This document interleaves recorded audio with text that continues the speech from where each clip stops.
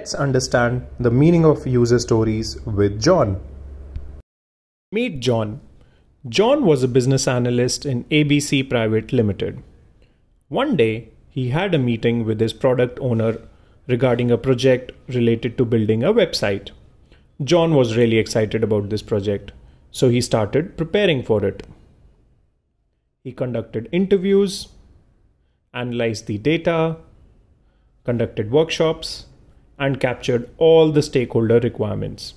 There were many stakeholder requirements, and now John wanted to break them down into smaller pieces of work using a technique called as user stories. User stories. What are user stories?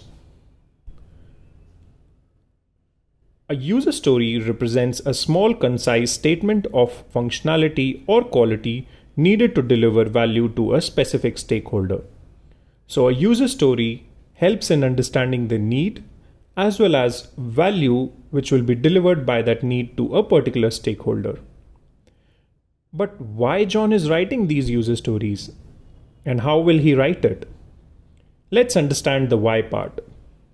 By writing user stories, John will be able to focus on the value as well as he will be able to break the work into smaller pieces of work.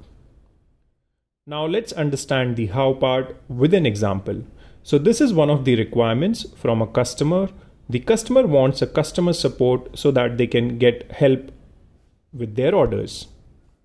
Now what value this particular requirement will deliver to the customer? The customer will be able to track the orders, will be able to report a complaint about an order, will be able to cancel an order, and many more. Let's see how John will be writing the user story now. So there is a standard format which is followed worldwide, and John will be using the same format. As a user, the user is your stakeholder.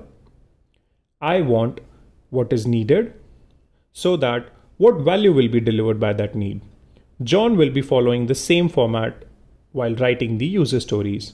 So let's see how John will write the user stories. As a customer, I want to call customer support so that I can track my orders. Your customer is your user, wants to call customer support is your need, and value is able to track their orders. In a similar manner, John will be writing the other user stories.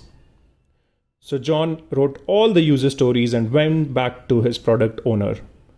The product owner was really happy with the user stories. John went back to his development team with the user stories, and they all started working on the development of the website. He then went to his product owner to give a demo of the website developed by the team. His product owner was really happy with the team's work, and this is how John was able to deliver the project to the stakeholders. Thank you.